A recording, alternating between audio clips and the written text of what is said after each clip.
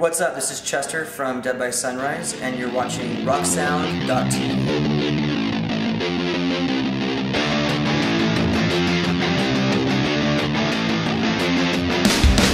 Social networking, in terms of connecting with fans and connecting with people who love music or whatever it is that they're into, is extremely important.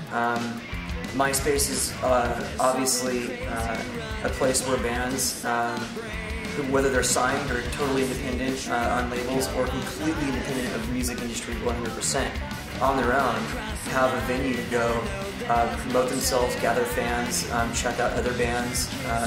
It's amazing what can be accomplished that way. It's a really great way for people to stay connected and kind of understand what kind of different things that you have going on.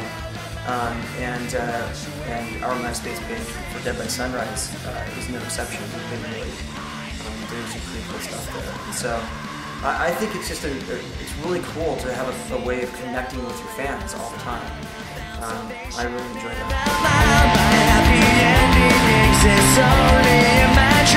I think the most important thing about being in a band is learning how to be open to other people's criticisms, especially people who don't understand music, because they're just coming from a pure listener point of view.